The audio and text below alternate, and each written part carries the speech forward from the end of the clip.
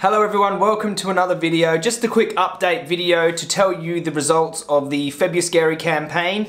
I just want to say thank you to everyone who shared, commented, liked the videos. I know these videos, they were very hectic. It was very controversial and intense subject matter. I understand that.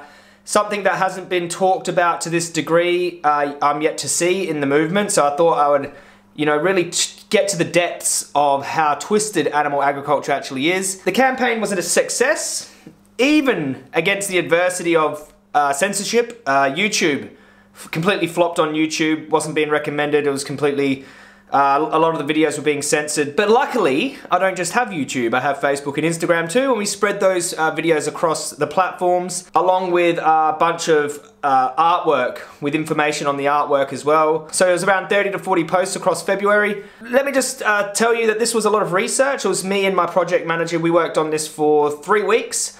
We had a bit of help for one weekend with Chris Hines. He did a few edits and helped us film for a weekend, but other than that, it was 3 weeks, just two of us, my project manager and I, working around the clock, and it was very successful. Let me just tell you how it did. So across the platforms, it got 1.8 million views, 1.8 million engagements, meaning shares and likes and comments.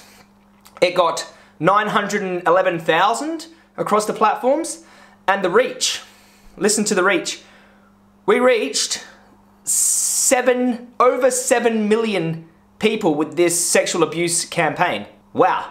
Now that's a lot of people. I would say that that's a success. Really hard to reach a lot of people with such a controversial campaign. I mean, people aren't wanting to watch this. It's hard for vegans to watch. It's really hard to get this type of message out there. I mean, it's not as watchable as a debate.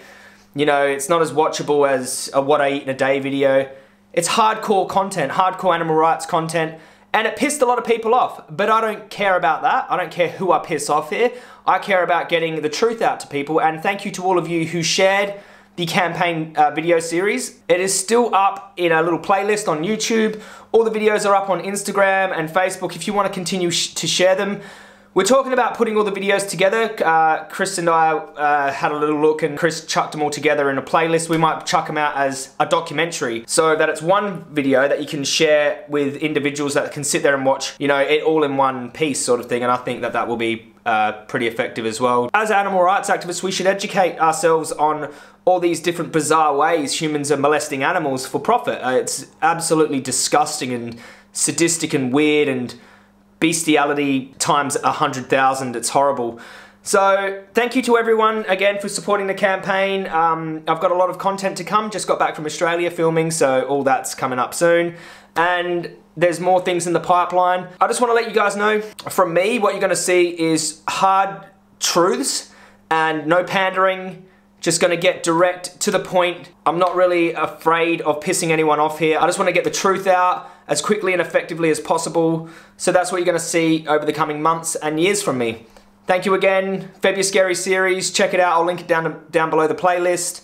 If you're on Facebook and Instagram watching this, just have a little search around. You can find all the videos. Keep sharing them, and keep sharing the truth.